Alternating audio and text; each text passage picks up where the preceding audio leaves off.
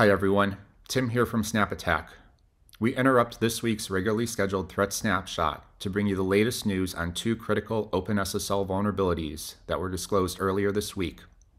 Dubbed Heartbleed 2.0, these vulnerabilities are in the OpenSSL's processing of the email parameter of certificates.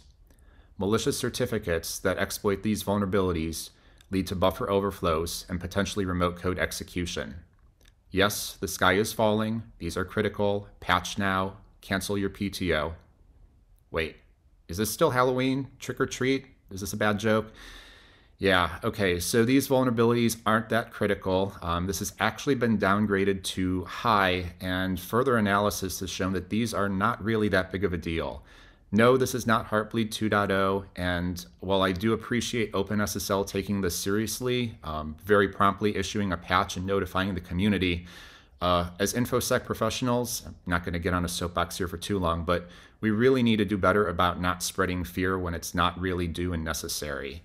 Not going to cover this too much, and this is actually not the feature for this week's Threat Snapshot. I'm going to point to two resources if you're very interested in this from Datadog. They did a really good analysis of the advisory. They created POCs, and they have some really, in-depth takeaways here.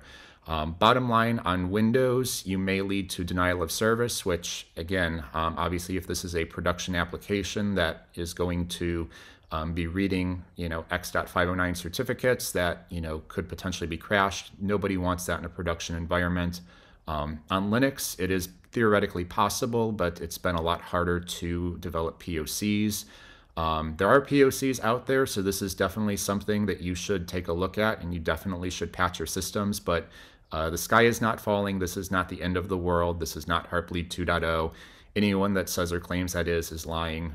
Do some research, take a look at this. But just want to draw attention to that. And also, again, they do have their POCs that they release. If you want to take a closer look, play around with this, especially on a Windows environment, you can certainly play around with this POC. These are being added to Snap Attack, so you will be able to take a look at these in the platform as well as, potential detection opportunities. All right, on to the real snapshot. So our friends over at Red Canary put out some really good blog posts. This one is the Intelligence Insights from last month, October, and they talk about and highlight some of the top malware and threats. And we're actually going to dive into the number 2 here, which, again, from September has been around. This is Raspberry Robin. So Raspberry Robin here, as we're going to see, this is a worm, and it typically is affecting QNAP devices. So in a past life, I did help manage some, servers and infrastructure, QNAPs being storage arrays. Interesting devices. It's basically running a almost full version of Linux on there. So I could very easily see attackers using that, kind of like they're using, VMware instances and other machines to, again, stage their malware, have command and control infrastructure. You're not going to have EDRs or antivirus or a lot of other telemetry on these devices, so they're definitely really good places to kind of set a foothold in here. But anyway, so Red Canary does a really good job of detailing the threat, a little bit about the history. From what they've seen for a typical Raspberry Robin kill chain, there's going to be an infected USB drive that's going to have, again, potentially a software update or some other sort of mechanism to, again, make it look like and enticing to click. There's going to be a malicious.lnk, a link file that's going to launch CMD or MSI exec, and that's going to go out to the internet, download the malicious DLL, which is going to be your C2 payload. Again, you could think about that like a Cobalt Strike Beacon or some other C2.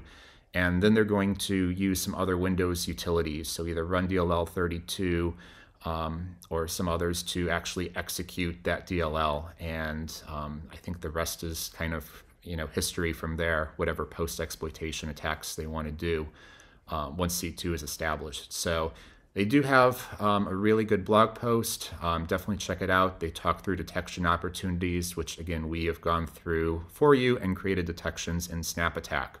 So let's actually pivot over to the platform and let's talk a little bit about Raspberry Robin here. So we've got the threat captured. Going to actually just kind of go through, play the video here, and we'll talk through and see what we have. So we're going to open up a folder. We're going to pretend that's a USB drive, and you can see we're going to double click a link. Nothing immediately happens. We'll see a little CMD pop up where it's running some of those other scripts. Again, that's the MSI exec downloading the remote file. We're going to help this one along because this POC is using FOD helper as a UAC bypass and doesn't actually trigger FOD helper. So we're going to manually call that, and I'll show you on the process graph what that means. But all in all here, again, this is a really short, about 30-second kill chain. Again, we have detection opportunities here, but this one in particularly views very well on our process graph. So let's kind of talk through that again, and we'll break that down into some steps. So when you're going to launch or double click a malicious link file, explorer.exe is going to be the parent process. We're going to see here that that link file is launching a CMD. We can see that this command line is heavily obfuscated, and really this is launching MSI exec. So that's the built-in installer for MSI packages, and there is a couple of different options. So you can see here that this has a quiet install. That's what the Q and the I flags are, and this is also connecting out to a remote server, port 8080 being one of the default ports that's open on QNAP, and this is where it's going to download, again, a malicious DLL file. Pivoting over, we're going to see where that actually continues to execute. So this chain is going to now pivot over to services.exe. MSI exec is going to launch, and then there's going to be a couple things. So it's going to expand a cab file and open up some of those files. It's going to those files which are going to be in the temp directory. It's going to launch reg.exe. If you're familiar here with this is a reg add command. You can see the MS settings open. If you're familiar with that, that's FOD helper.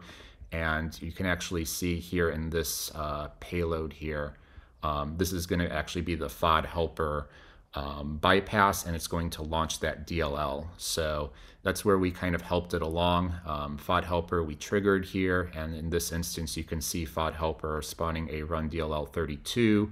They're using OBDC conf. So this is again another built-in Windows utility.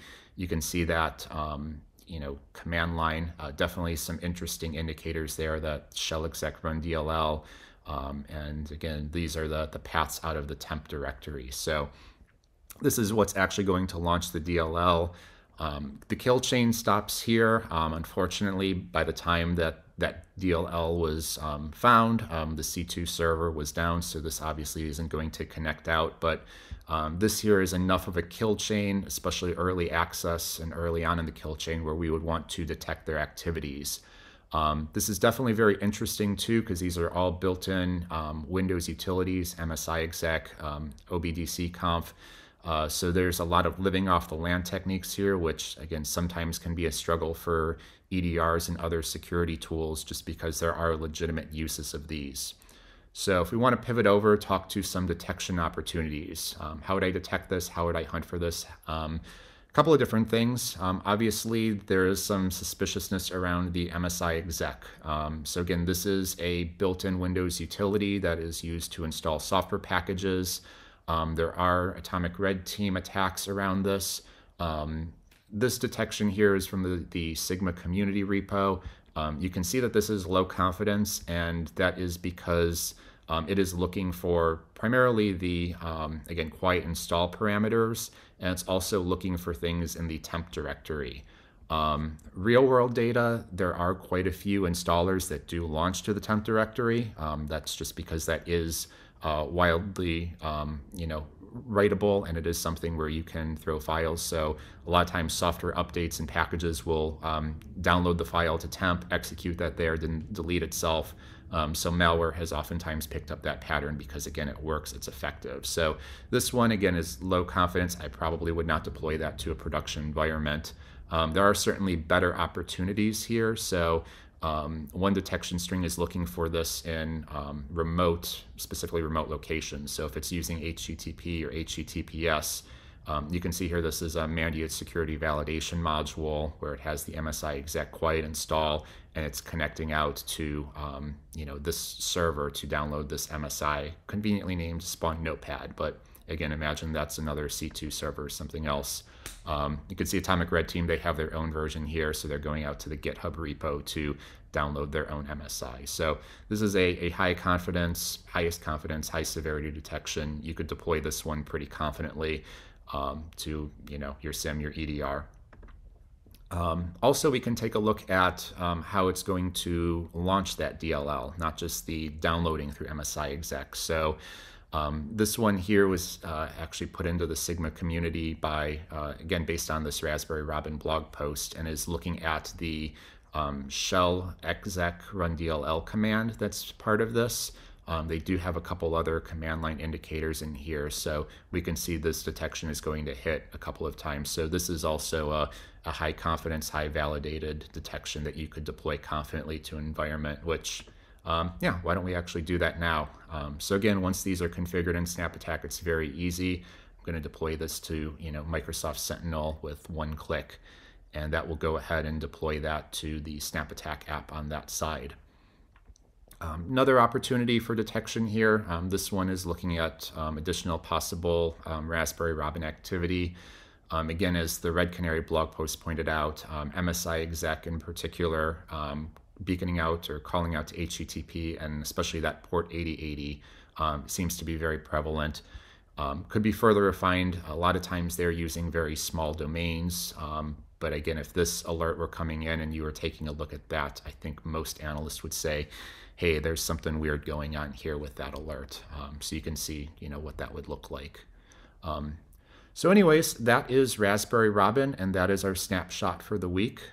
This is a weekly series, so stay tuned, like, subscribe, and we'll see you next time.